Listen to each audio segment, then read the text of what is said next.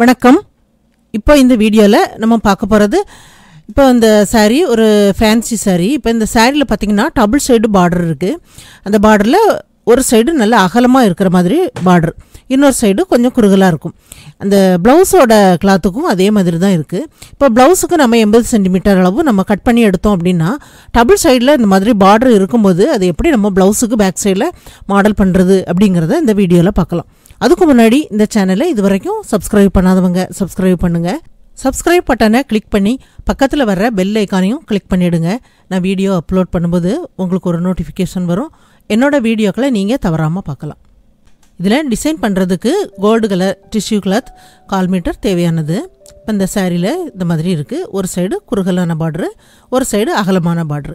சாரீ ஃபுல்லாமே இதே மாதிரி லைனில் தான் இருக்குது. இப்போ ப்ளவுஸுக்கும் இதே மாதிரி டிசைனில் தான் 80 சென்டிமீட்டர் நம்ம கட் பண்ணி எடுக்கலாம். இப்போ இந்த ப்ளவுஸுக்கு நான் இதில் கட் பண்ணி எடுத்துருக்கிறேன். இந்த சைடு நம்ம ஸ்லீவுக்காக கட் பண்ணலாம். இந்த அகலமாக இருக்கிற சைடில் உள்ள க்ரீன் கலரை நம்ம பேக் சைடில் டிசைன் பண்ணுறதுக்கு இந்த மாதிரி கட் பண்ணி எடுக்கிறேன். இப்போ இந்த சைடில் நான் ஸ்லீவுக்காக இதை கட் பண்ணி விட்டுருக்கிறேன். ஸ்லீவுக்கு கட் பண்ணி எடுத்ததுக்கப்புறம் இது லைனிங் கிளாத்து பேக் சைடு அளவு கட் பண்ணி விட்டுருக்கிறேன். ஷோல்டர் அளவு வெட்டுப்பாகம் எல்லாமே நம்ம எப்போதும் போல் அடையாளப்படுத்தி விடுங்க. ஆர்ம் ஹோல் கட் பண்ணியிருக்கிறேன். ஒரு சதுரமான பேப்பர் கேன்வாஸ் நம்ம எடுக்கலாம். இப்போ இது கிளாத்தோட உயரத்துக்கு தகுந்த அளவுக்கு எடுத்து வச்சுருக்கிறேன். இப்போ அடியில் வச்சுட்டு பார்க்கும்போது அந்த ஆர்ம் ஹோலில் சென்டர் வரைக்கும் அந்த இது வரணும். அந்த அளவுக்கு நம்ம வரைஞ்சி விடலாம். அந்த ஆர்ம் ஹோல் அளவை அந்த கேன்வாஸில் சென்டர் வரைக்கும் நான் அதில் அடையாளப்படுத்தி விட்டுருக்கிறேன். ஆர்ம் ஹோலில் சென்டர் பகுதி வரைக்கும் அடையாளப்படுத்தியிருக்கிறேன். இப்போ இந்த ஷோல்டர் வெட்டுப்பாகம் எப்போதும் அடையாளப்படுத்துகிற பகுதியிலேருந்து 1/4 இன்ச்சு தையலுக்குள்ள பகுதியை அடையாளப்படுத்தினதுக்கப்புறம் கிளாத்தை எடுத்துகிட்டு நம்ம நெக்கோட அளவை அடையாளப்படுத்தலாம். நெக்கு உங்களுக்கு எவ்வளோ தேவையோ அடையாளப்படுத்துங்க. 10 இன்ச் அளவுக்கு அடையாளப்படுத்துகிறேன். மேலே என்ன அளவு இருக்கோ அதே அளவை கீழையும் அடையாளப்படுத்திடுங்க. நெக்கோட அகலம் தைச்சதுக்கப்புறம் நமக்கு 2.25 இன்ச் அளவுக்கு வரக்கூடிய அளவு அதில் அப்படியே நம்ம அடையாளப்படுத்தி விட்டுறலாம். இப்போ இதில் ரவுண்டு நக்கு நாம் எப்படி வரைவோமோ அதே மாதிரி ஃபஸ்ட்டில் நம்ம வரைஞ்சிடலாம். வரைஞ்சதுக்கப்புறம் அந்த கேன்வாஸில் மடிப்பு பாகம் இருக்குது பாருங்கள், அந்த பகுதியிலேருந்து 1 இன்ச் அளவுக்கு அடையாளப்படுத்துகிறேன். அப்படியே இடுப்பு பாகம் வரைக்கும் அடையாளப்படுத்திட்டு அதில் ஒரு லைன் நம்ம போட்டு விட்டுறலாம். இப்போ லைன் போட்டுட்டு இந்த சைடில் கொஞ்சம் அந்த மாதிரி வளைவாக அந்த லைன் அதோட ஜாயிண்ட் ஆகிற மாதிரி வரைஞ்சி விட்டுறலாம். வரைஞ்சி விட்டதுக்கப்புறம் இடுப்பு பக்கத்துலேருந்து கீழே 2.5 இன்ச்சுக்கு சைடில் நான் அடையாளப்படுத்துகிறேன். இந்த பகுதியில் 1 இன்ச்சுக்கு அடையாளப்படுத்திட்டு இந்த சைடில் நம்ம வரைஞ்சிருக்கோம் பாருங்கள், அந்த இடத்துல இருந்து இந்த 1 இன்ச்சுக்கு வர்ற மாதிரி அப்படியே கீழே கொஞ்சம் கிராஸில் அப்படி வரைஞ்சி விட்டுருக்குறேன். வெளிப்பக்கம் நம்ம வரைஞ்சிருக்கிற லைனில் அப்படியே நம்ம கட் பண்ணி எடுத்துடலாம். இப்போ உள்பக்கம் நம்ம கட் பண்ணி எடுக்க வேண்டாம். இப்போ உள்பக்கம் நெக்கு பகுதி கீழே வரைக்கும் கொஞ்சம் டார்க்காக அந்த மாதிரி வரைஞ்சி விடுறேன். வரைஞ்சி விட்டுட்டு கேன்வாஸை நம்ம திருப்பி மடித்து நம்ம அதில் அடையாளப்படுத்தி விடலாம்.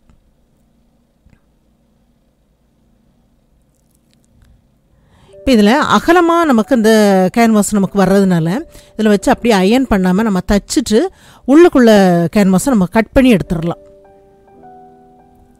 லைட்டாக அந்த பக்கம் தெரியுது பாருங்கள், அதில் நான் வரைஞ்சி விடுறேன்.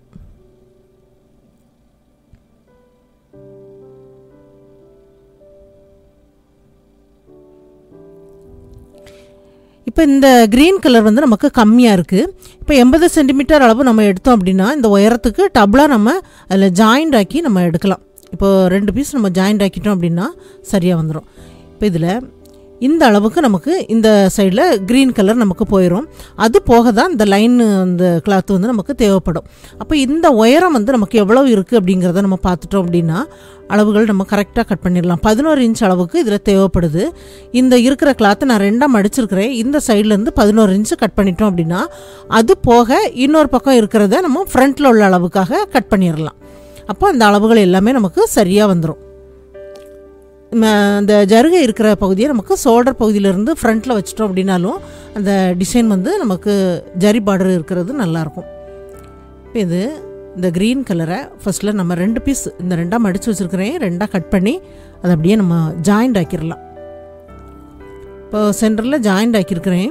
அதுக்கும் மேலே இந்த கேன்வாஸ் வச்சுட்டு 2ஐயும் சேர்த்து ஒரு தையல் நம்ம சென்டரில் நம்ம தைச்சி விட்டுறலாம். தைச்சதுக்கப்புறம் நம்ம நெக்கு பகுதியிலேருந்து கீழே வரைக்கும் ஏற்கனவே அதில் ஒரு லைன் இருக்குது பாருங்கள், அதில் அப்படியே நம்ம தைச்சி விட்டுறலாம். ஃபஸ்ட்டில் நம்ம உள் பக்கம் தைச்சிட்டு அப்புறமா வெளிப்பக்கம் தைக்கலாம்.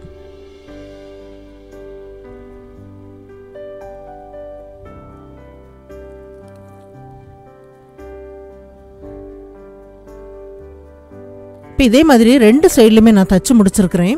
தச்சதுக்கப்புறம் வெளிப்பக்கம் நமக்கு மடித்து தைக்கிற அளவுக்கு கிளாத்தை விட்டு அப்படியே கட் பண்ணி எடுக்கலாம். இந்த சைடில் நமக்கு ஆம் ஹோல் தான், கரெக்டாக அப்படியே கட் பண்ணி விட்டுருங்க. அந்த சைடில் நமக்கு மடித்து தைக்க வேண்டாம்.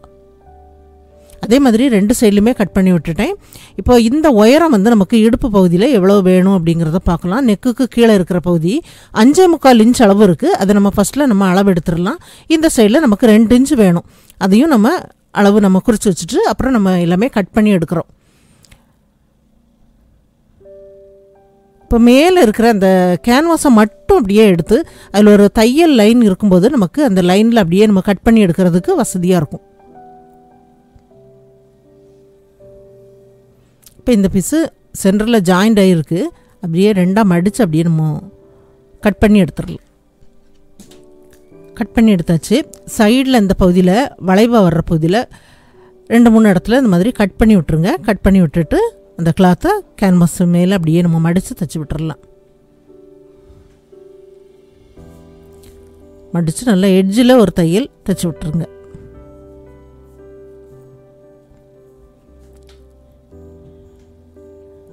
அப்படியே 2 சைடுக்கும் தைச்சி முடிச்சிருக்கிறேன்.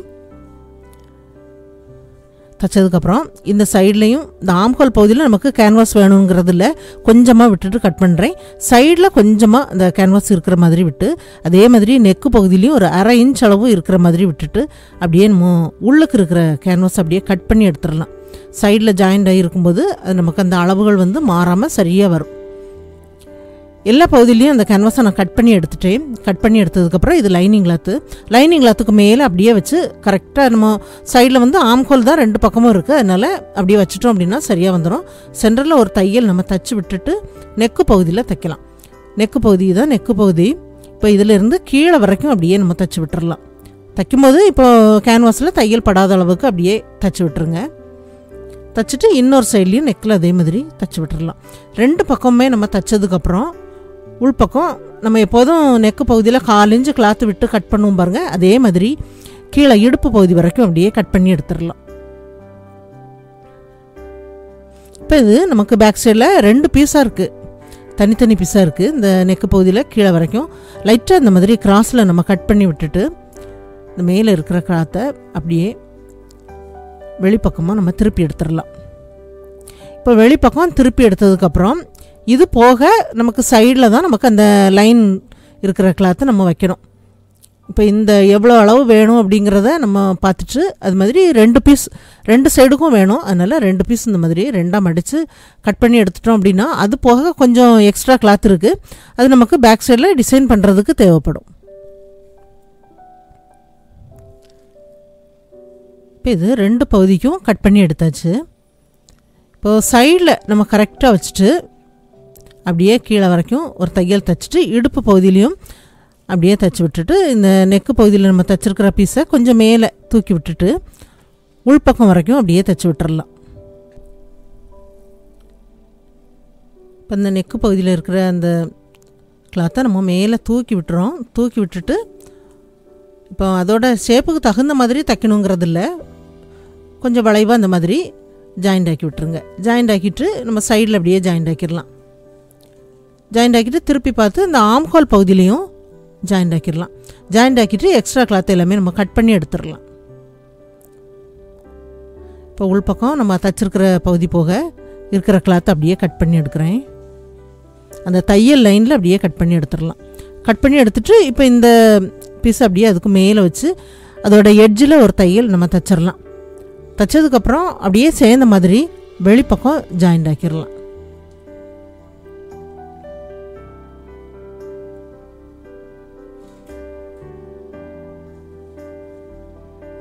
வெளிப்பக்கம் ஜாயிண்ட் ஆக்கியாச்சு. அதே மாதிரி 2 பீஸுமே நான் ஜாயிண்ட் ஆக்கியிருக்கிறேன். இது கிராஸ் பீஸ் 1 சைடாக நம்ம மடித்து தைக்கலாம். இது நமக்கு பைப்பிங் பண்ணுறதுக்கு மேலே நெக்கு பகுதியிலேருந்து இடுப்பு பகுதி வரைக்கும் வர்ற நீளத்துக்கு 2 பீஸ் தேவைப்படும். இப்போது மடித்து தைச்சிருக்கிற பகுதி அடிப்பக்கமாக இருக்கிற மாதிரி அந்த பீஸை இப்படி திருப்பி வைங்க. திருப்பி வச்சுட்டு மேலே லைனிங் கிளாத்து மேலே தெரியணும், அந்த மாதிரி கீழே இந்த கிராஸ் பீஸ் கொஞ்சம் வெளிப்பக்கமாக தெரிகிற மாதிரி அப்படியே விட்டு ஜாயிண்ட் ஆக்கிடுங்க. இப்போது நமக்கு மேலே இருக்கிற கிளாத்து நம்ம மடித்து தைச்சிருக்கிறோம், அதனால் எட்ஜில் தைச்சி விட்டாலும் ஒன்றும் ஆகாது. எட்ஜில் அப்படியே தைச்சி விட்டுறலாம்.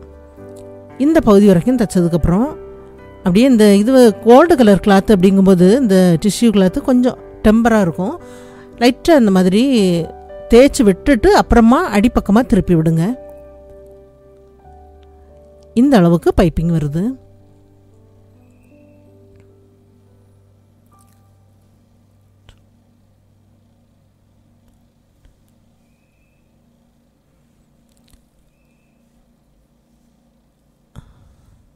இப்போ கிராஸ் பீஸில் நமக்கு கட் பண்ணி விடணுங்கிற அவசியம் இல்லை. இப்போ மேலே வரைக்கும் இதில் பைப்பிங் பண்ணி முடிச்சாச்சு. 2 பகுதிக்குமே அதே மாதிரி பைப்பிங் பண்ணி முடிச்சிருக்கிறேன். இப்போ இந்த மாதிரி லேஸ் எடுத்து வச்சுருக்கிறேன். இப்போ இந்த லேஸை நம்ம வெளிப்பக்கம் இந்த ஜாயிண்ட் இருக்குது பாருங்கள், அதுக்கு மேலே அப்படியே வச்சு அதை மறைக்கிற மாதிரி அதுக்கு மேலே வச்சு அப்படியே ஜாயிண்ட் ஆக்கிடுங்க. இப்போ லேஸில் இன்னொரு சைட்லேயும் ஜாயிண்ட் ஆக்கி விட்ருங்க. 2 பீஸுக்குமே அதே மாதிரி லேஸ் வச்சு தைச்சி முடிச்சிருக்கிறேன். இப்போ தைச்சதுக்கப்புறம் 4 இன்ச் அளவு சமசதுரமாக இருக்கிற மாதிரி இதில் ஒவ்வொரு கலர்லேயும் 3 பீஸ் கட் பண்ணி விட்ருக்குறேன். இதை கிராஸில் மடிச்சுட்டு அப்புறம் இன்னொரு மடிப்பு 4ஆக மடிச்சிருக்கிறேன். மடித்து எல்லா பீஸையுமே அதே மாதிரி ஜாயிண்ட் ஆக்கி விட்டுறலாம். இப்போ லைனிங் கிளாத்து நீள பீஸ் இந்த மாதிரி எடுத்து கொஞ்சம் 1 இன்ச் அளவுக்கு மடித்து தைச்சிடலாம். மேலே அந்த பீஸ் நம்ம வைக்கும்போது இந்த சைடில் வச்சு பார்க்கும்போது 2.5 இன்ச் அளவுக்கு அந்த கிளாத் நமக்கு மேல் பக்கமாக இருக்கணும். அந்த மாதிரி வச்சுட்டு ஜாயிண்ட் ஆக்கிருங்க. ஜாயிண்ட் ஆக்கினதுக்கப்புறம் அடுத்த பீஸ் வைக்கலாம். அடுத்த பீஸ் வைக்கும்போது மேலே இருக்கிற பீஸ் வந்து நமக்கு 4 இன்ச்சுக்கு கொஞ்சம் அதிகமாக வெளிப்பக்கம் தெரிகிற மாதிரி அப்படியே ஜாயிண்ட் ஆக்கியிருக்கிறேன். அடுத்ததாக இந்த பீஸ் வைக்கலாம். இப்போ 3 கலரும் அந்த மாதிரி வரிசையாக வச்சுருக்கிறேன்.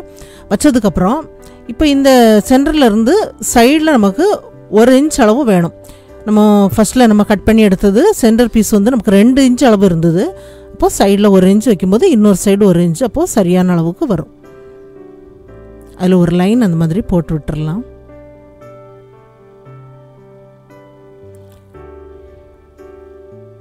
அதே மாதிரி இந்த சைட்லேயும் 1 இன்ச்சுக்கு அடையாளப்படுத்துகிறேன்.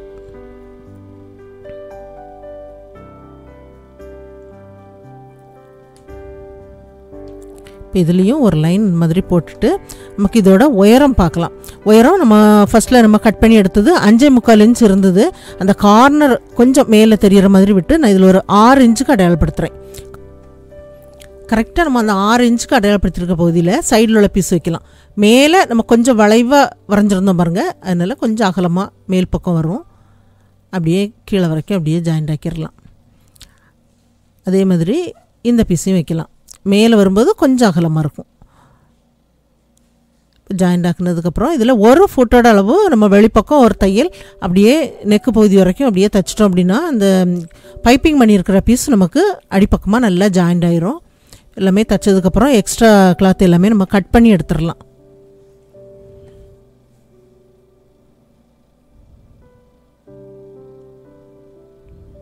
கட் பண்ணி எடுத்ததுக்கப்புறம் இதில் லைனிங் கிளாத்து இடுப்பு பகுதிக்கு ஜாயிண்ட் ஆக்கி மடித்து டாட் 2மே பிடிச்சி விட்டுறலாம். இப்போ இந்த சென்டரில் நம்ம வச்சுருக்கிற இந்த டிசைனுக்கு ஒவ்வொரு கோல்டு கலர் பீட்ஸ் வச்சு அதில் தச்சு முடிச்சிருக்கிறேன். இப்போ இதில் தைக்கும்போது அந்த பீஸ் எல்லாமே நமக்கு ஜாயிண்ட்டும் ஆகும். அந்த டிசைனுக்கும் இந்த பீட்ஸ் வச்சுருக்கிறது ரொம்ப நல்லாயிருக்கும். இப்போ இந்த சாரீக்கு இந்த ப்ளவுஸ் வந்து ரொம்ப மேட்ச் ஆகிற மாதிரி இருக்குது. அதே சமயம் இந்த அகலமாக இருக்கிற பார்டரையே நம்ம கட் பண்ணி பேக் சைட்லேயும் டிசைன் பண்ணியிருக்கும்போது அந்த அளவுகளும் சரி பண்ணி நம்மளால் தைக்க முடியுது. இப்போ எக்ஸ்ட்ரா கிளாத்தை நம்ம அதிகமாக எடுக்கலை. இப்போ இதுக்கு பேக் சைடில் நம்ம மாடல் வந்து ஃபினிஷ் பண்ணியாச்சு பாருங்கள். ரொம்ப நல்லாயிருக்கு. இது எல்லாருக்கும் பிடிச்சிருக்குன்னு நினைக்கிறேன். நீங்களும் ட்ரை பண்ணி பாருங்கள்.